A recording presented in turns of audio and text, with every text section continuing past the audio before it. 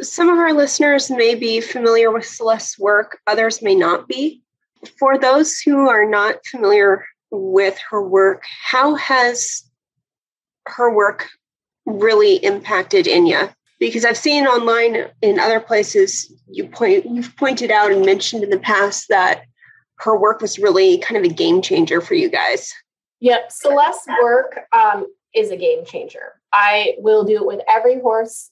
All my horses do it's called pillar work, pillars 1, 2, and 3. And it basically is the release of pillar number 1 is called the connection, where the horse releases, you work to release the brachiocephalic under the neck and get it to stop firing. Horses are often, they're flight animals, and so they're often holding themselves in their neck. Well, Enya was severely guarded in her neck. And so we had to do a lot of Celeste had to do a lot of nerve work to help diminish that. But also working through the pillars has changed my complete understanding of the thoracic sling and how it's developed. I mean, that's just a huge topic, but, working through the pillars has developed the top line in a correct way, as well as develop the thoracic sling muscles and the tissues that support the horse's structures between their shoulders and their spine and their ribs, and opens it up and allows the horse to actually carry themselves in an uphill manner on their own because they've developed their muscles correctly, not because we're riding them forward into contact and pulling them up. We say we really pull the horses up, but we use a lot of upper body strength to, get the horses on the bit or activate the hind end and half halt the front. Well, I got to tell you, my horses are going in better balance, better front end reach, better body back usage than they've ever gone in their lives, ever, hands down. And I am telling everybody that I work with and know about it, and I'm showing them how to do it. Has that, since you're a little art judge, has that created any conflict for you with? Well, that's a loaded question, Meredith. Or is that? Yes, it has. How do you reconcile the two? How do you reconcile the two? Is that what you asked? Yes. Or do you? Are you able to? I am trying to figure that out, honestly, because we all have known that correct basics should trump movement, right? We know that. We've been told that. However, gait scores, although they've changed that with the collective marks, still can impact the overall score within each movement, of course. It's a tricky one, Meredith, and I don't know how to give a straight answer on that because I am still really trying to, within this last year, with how much my growth has changed, my methodologies and approaches with my own horses and the people I work with, it has created some challenges with judging.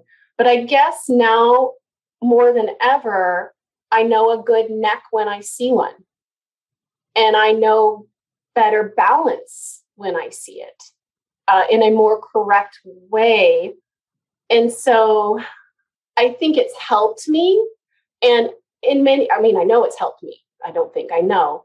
And then when I'm talking about contact, when I'm judging and I see short necks or low curly, low poles and curled frames, I really just try to focus on my comments, really talking about allowing the horse to find a longer frame with a more correct level balance, not even thinking about an uphill balance at that point.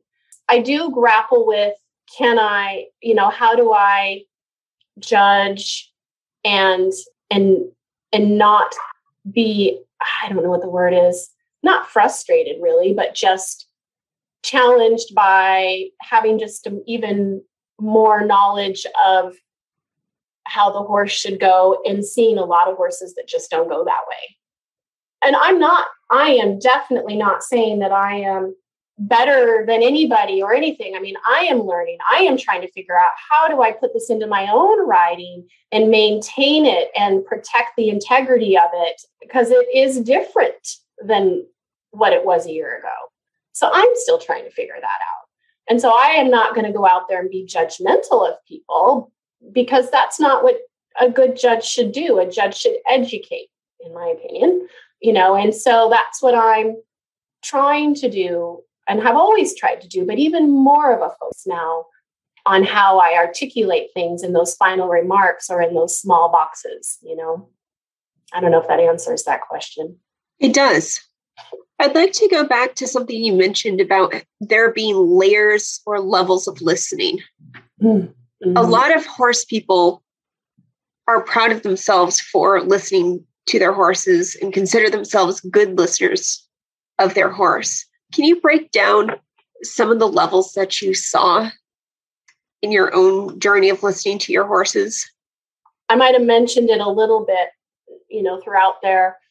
I thought I was a good listener. I think that when I hit rock bottom, I knew that I was trying with all my heart to listen to my horses as best as I could. But then I met people like you, or know people like you. I met Celeste, who is really gifted in listening in a more, it's so hard to explain.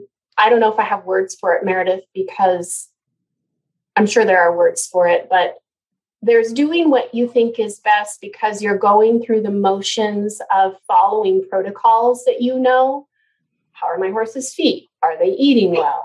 What does the vet say about it? Does their saddle fit? Is their bridle okay? All those checklists, right?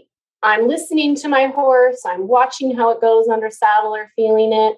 And I make adjustments to my tack if something doesn't seem right. But then for me, it was the gut is all I can really bring it to, is the gut was telling me that there wasn't something right. And how do I access that? How do I access those answers? And some people say, my animal, one day I just heard my horse. I think you might have had that experience, right? I did. And I know another animal communicator that I work with, she said the same thing. She was grazing her horse one day and he just talked to her. And I've been reading that Learning Their Language book.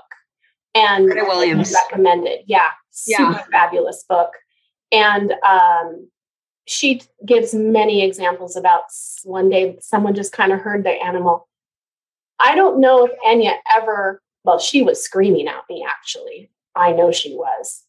And she was screaming at me in every way she could through her body and in the saddle. And maybe in my mind, when I kept saying to myself, something's wrong, maybe that was her telling me in her own words. But I never had the experience of my horse directly speaking to me. I just was watching the body. I started studying her face more and the little nuances of things. And through also working with Celeste and the Masterson method, you really do learn to watch for the twitches and the itches and the shakes and the relaxation state and the tear in the eye or the nostril, doing its thing. And I had an experience, I'll tell you, this was a cool experience. I have another horse. I have 3 horses, a 4-year-old, and talk about listening. Maybe she spoke to me and I finally heard her. We were doing the pillar work that Celeste, has taught me, and because I'm using that to help develop her under saddle. She's 4. She kind of has some SI things going on. I know she I know she does. And I know that because I have that gut feeling that something's going on there. And I have for a while. I had a body worker look at her and they say, there's something going on in the SI. And then the animal communicator who spoke to her also said, yeah, she's tight back there. So we're doing the pillars and she reaches back across the left side of her body with her head and looks at her left hip like she wants to itch it. So I step back away from her a little bit more to give her some space. But instead of reaching all the way back, she reaches her head out to me. And I was just compelled to put my arms out towards her nose. And I said, do you want me to grab your face? Like literally, I had this conversation with her because I'm talking to my horses now. Like you speak to people, I am talking to my horses that way. Do you want me to grab your face? I put my hand out. She rests her nose in my mouth, puts weight in it with her chin sideways, craned around. And then I hold her, like I'm holding her pretty firmly at that point under her chin. And she's pulling on me. And I'm like, oh my gosh, she's having me do traction right now for the right side of her body. No joke. That's what was going on. And I thought, score one for Nicki. You finally figured it out at least once. Like it was one of those moments where I was like, oh my God, I think I might have really heard what she was trying to tell me. But when you talk about the layers, I think for me, it was just peeling back away the checklist of being a good horse owner to feeling the gut of being, we have those gut feelings all the time, to actually listening to them, to peeling that back, to watching the horses more and interacting with them in a much calmer state of breath and having absolutely no agenda. Take the agenda out the window. That's one thing I've learned that's been beautiful from this whole process. No agenda.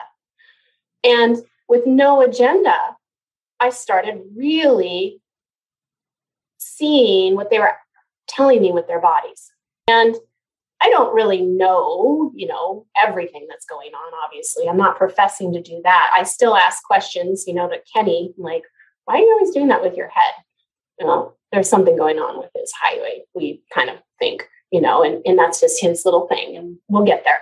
But I do feel like those were kind of my layers, and I'm still definitely working on it. Yeah. What you said about coming in with no agenda and just really watching their body language, watching the emotion on their face, watching for those little twitches really is huge. For me, the biggest red flag for me is a horse that doesn't want to interact. And I've had some close calls with horses that were quote unquote labeled aloof. Mm-hmm. That what people might describe as aloof was a mountain of trauma. Yep. For sure. And I firmly believe now, although I firmly believe there are no horses that are bad horses. None. If a horse is behaving badly, I absolutely wholeheartedly believe there is a reason for it. And so people get frustrated when you don't have those instantaneous answers for things. And I work with people. I am an instructor. I teach lessons, on the weekend, school teacher by day. And it has really slowed down me and how I process through things. Therefore, it's slowing down my process with my students. There just are no quick fixes. And I think that that's something that we all kind of feel like, oh, let's solve this problem so we can move on. Well, sometimes it takes a long while. And it's just learning, like you said, to know that body language that they're sharing with us is their only means of communication. We have to pay attention to it. Yeah. And sometimes that grumpiness or that withdrawnness is also them trying to communicate, but where we might expect extroverted communication, through nipping or ears back or kicking or, tail swishing, whatever it is actually that withdrawal that is their cry for help. And then later on, it's like, well, why did you stop? Well, because you haven't been listening to me. Mm-hmm. What were the things I was supposed to be listening to?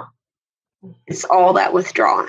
What advice if your current Nicki were to go back and give the Nicki with the Enya who just had the cross tie incident, what advice would you give yourself? Make me cry again, Meredith. I'm sorry. I would tell that person that trauma takes a long time to heal. And I would tell myself back then that she really did a number on herself, and you moved too fast. You asked for too much, and you were trying to do quick fixes too.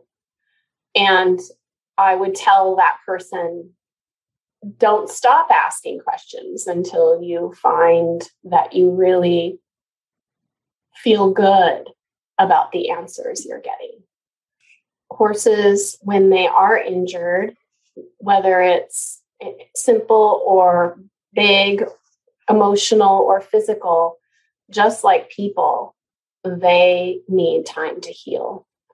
And that I was so focused on my FEI horse taking me to Grand Prix because I love her so much and she's my dream, that I really lost sight of all the important stuff in between.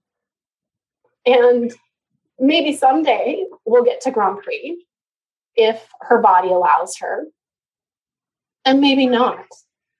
But that is totally okay now with me. And that took me some time to process too. There's grief in all of that, huge grief.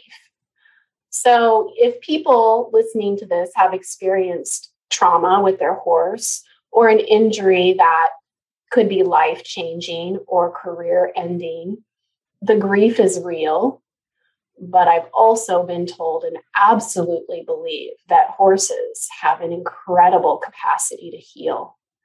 And when given time, they might just be fine, and that's what I hope for her. But if not, she'll always be my girl and she's not going anywhere. So what hopes do you have for your own growth as a horsewoman now?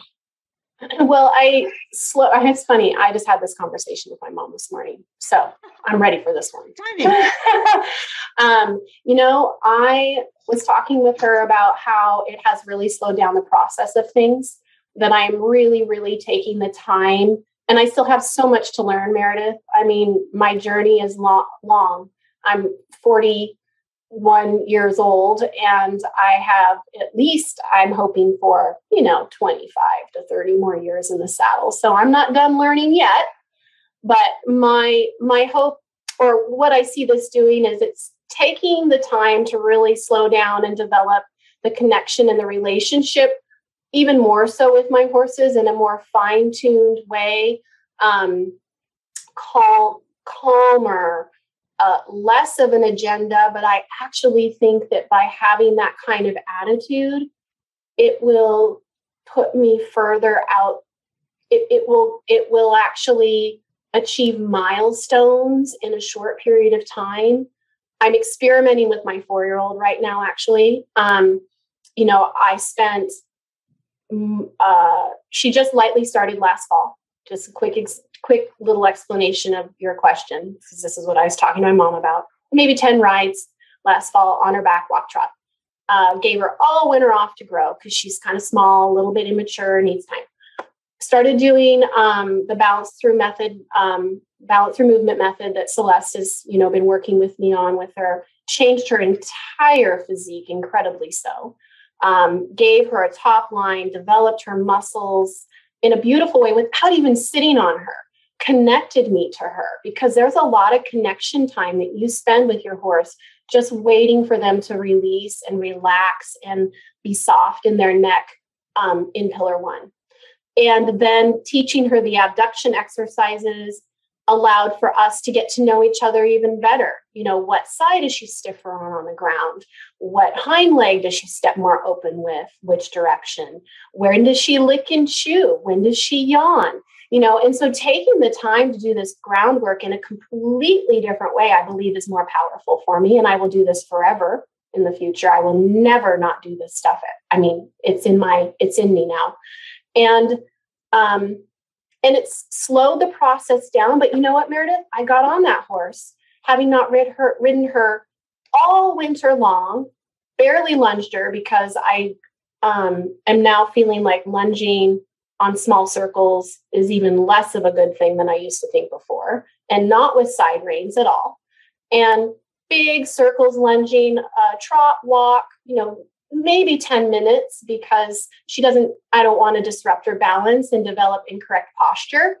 And got on her by myself, hoping that my little Apple Watch would call 911 if I fell off, and walked and trotted around the whole arena with absolutely nothing. And that was 5 rides ago.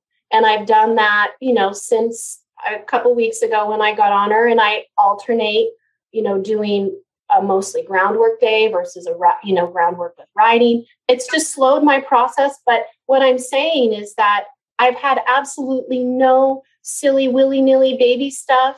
I know her well. She knows me well. Our trust is strongly developed now. I'm not asking her to quickly, let's lunge, let's go, let's get on, let's see what happens. It's just, there's an agenda, but it's a fluid one.